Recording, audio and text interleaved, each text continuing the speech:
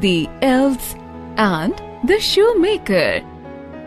There was once a poor shoemaker. He worked very hard, but he could make only one pair of shoes at one time. He had enough leather only for one pair of shoes. One night, he cut the leather and went to sleep. In the morning, he prayed and went to start his work. But to his great wonder, a pretty pair of shoes was ready on the table. A customer bought the pair for handsome money. With the money, he bought leather for 2 pairs.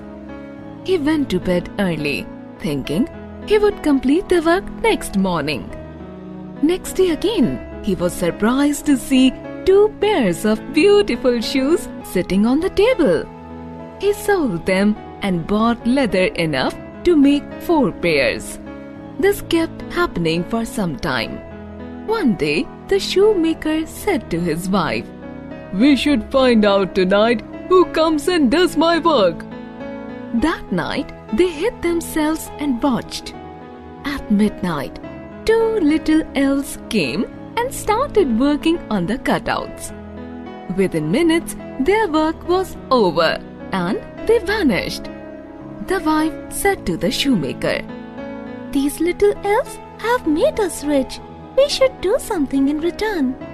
I will make each of them a shirt, coat, waistcoat, and a pair of trousers, and you make each a pair of little shoes." The thought pleased the cobbler. When everything was ready, they laid them on the table and hid themselves again to watch. At midnight, the elves came dancing and skipping, ready for their work, and found the dresses. They dressed themselves, dancing with joy, and vanished. The couple lived a happy and a wealthy life thereafter.